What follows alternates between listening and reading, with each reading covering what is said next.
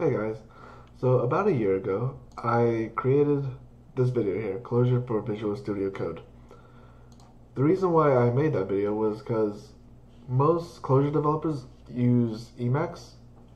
In particular, they're using the extension or plugin Cider, which makes Clojure development really easy. But I wanted to make a video to showcase that you can use Visual Studio Code, which is an editor that most web developers already know how to use. And that was because of the extension called Calva. Now, a couple of things have changed over the past year. Specifically, Calva has come out with a new version, so I just wanted to make a updated overview of how to use that for Clojure development. So the first thing I'm going to do is just create a new Clojure application. So let's make sure I'm in the correct terminal. And I'm just going to use Lanigan to generate a new app. And for the purposes of this video, I'm just going to call it Temp. And we're going to go in there and open it up in Visual Studio Code.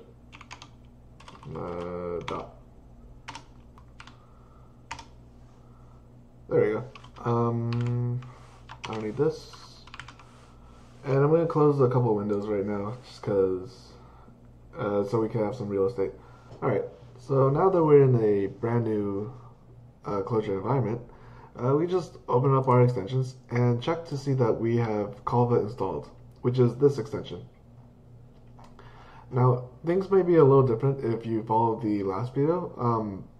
There is a newer version of Calva. I believe the legacy version is no longer available. Yeah, so it's gone now. But the old version had a different icon, so that's really what you need to know. So after you have it installed, you might get a little notification on the bottom that says that it'll conflict with the Vim extension, which I have. So just to demonstrate that I have the Vim extension, I'm just highlighting stuff.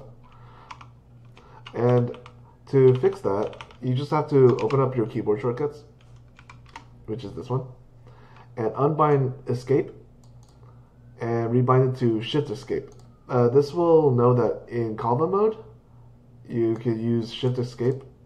Otherwise, escape will be used by the Vim extension and not the Calva extension. And in the old version of Calva, you would have to start a repple before starting your project in the command line.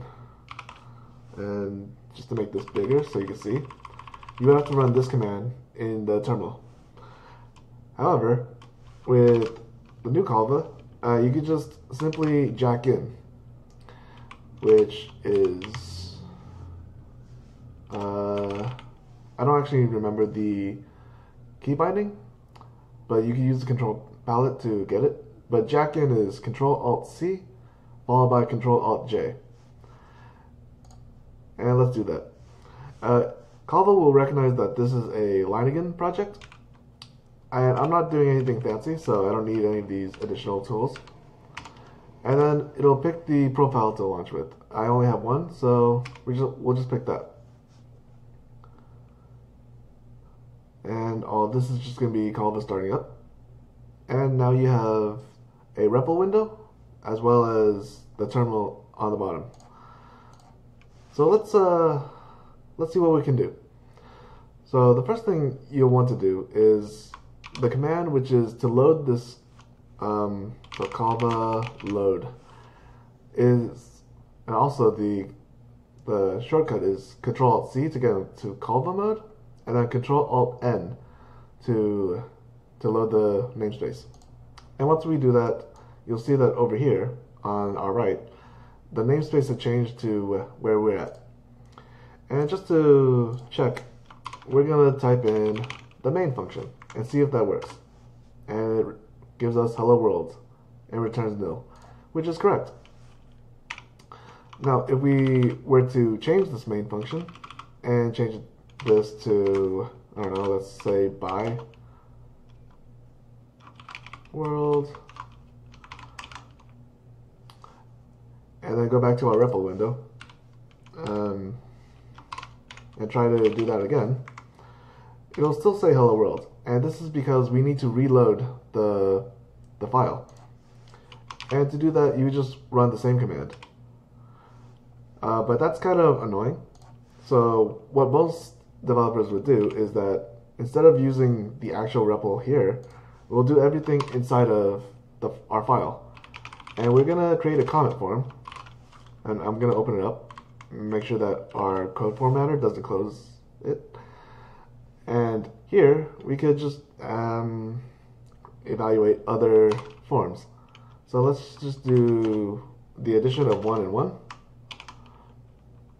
And let's evaluate this. And we can evaluate with Calva eval. And then we just, this is the one that you want to do. So this one is Control-Alt-C followed by E. And you get 2. You can also send this to the REPL. So eval REPL. And of course, you could read all the keyboard shortcuts until you become comfortable with using them, which is what I'm doing. And then we just do Shift Escape to get rid of all the inline stuff. But then there's also other things you can do. So let's try something a little more complicated. So let's try to map plus to a list of 1, 2, and 3, and 4. So here we can evaluate the list, doing evaluate current form, and that gives us the list of 1, 2, 3, and 4. We can also evaluate the top level form,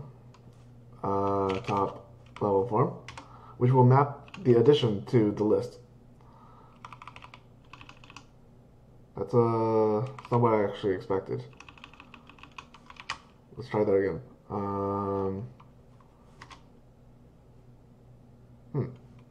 Interesting. I really thought...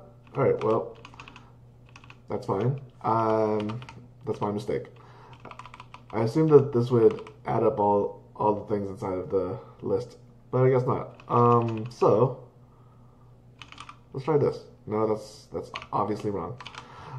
Anyways, so you can obviously try to play around inside the comment form, but then let's say you want to actually try editing the main function. So we do main here, and we can evaluate this, which returns nil because a print line doesn't return anything. We can send this to the REPL window by evaluating in the REPL, which will give us the by world. And then inside here, we could just do some other stuff. So let's actually return an actual value. So I'm going to return 9 and make sure that we reload. Whoops, that's the wrong button. Reload our file, which is this one. I believe there's another one, which is Control-C followed by Enter. And then we could also evaluate once again. And it will get the 9. And then if we evaluate in the file, we'll get the 9. So that's just a very high-level overview of how to use Calva. There's one gotcha that I want to mention, which is in Clojure, you're allowed to have infinite lists. Oops. So the list of 1, 2, and 3, if you try to evaluate this, it will block up the REPL window because you're trying to evaluate an infinitely large list. So once you do that, you'll have to quit the REPL window and then start a new REPL. So whenever you, so just be a little careful. And for this case, cycle just repeats 1, 2, and 3 infinitely. So what we want to do, let's add the correct primes. we actually want to take, let's take 10. So then we could evaluate this, and we get the first 10 out of the repeating list. Alright, I think that's all. I hope you guys enjoyed, and I hope this is a good start to learning how to program in Clojure in Visual Studio Code. And I hope to see you guys next time.